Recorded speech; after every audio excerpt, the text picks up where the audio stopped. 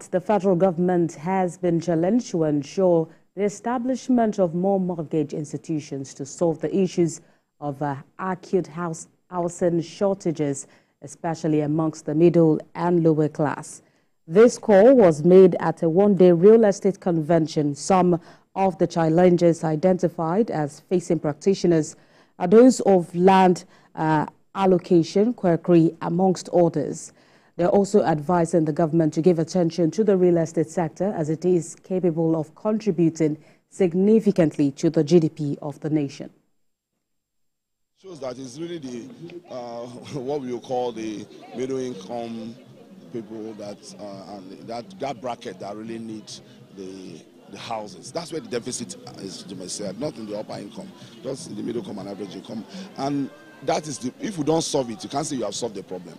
You need to solve that problem where houses can be acquired by ordinary people. Real estate will not be real estate in its sense if you can't trade with it. The reason why we call it real estate is because you can trade with it.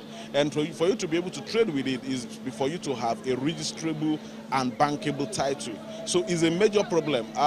Most states across this country, the Land Use Act is a major factor, and for us to begin to make advancements in real estate development, we need to undergo as a nation the Land Reform Act need itself to go through a surgical procedure. I guess our government will have to step up and help, because this is really a pathetic thing.